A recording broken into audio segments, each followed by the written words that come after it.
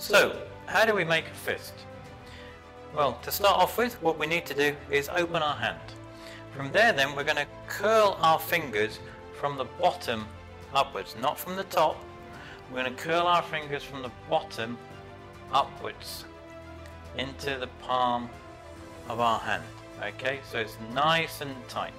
From there then, we're going to take our thumb and put it down across the fingers.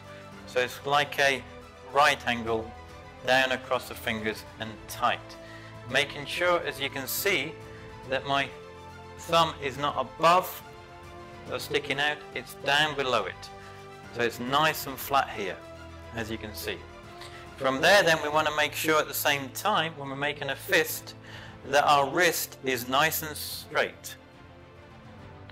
It's not bent, because what happens if you hit something and your wrist is bent, it will push back and break it, and the same again if it's slightly down and you hit something, it will push and you'll break your wrist. So you need to make sure the fist is nice and straight, and it's straight with the arm.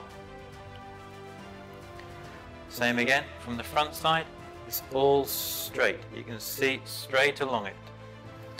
Nice and straight and tight. Now the other thing to bear in mind when we're making a fist is the part that we punch with is the two knuckles. So when we punch something, we're punching and hitting with the two knuckles here, the first two there. And that is how you make a fist.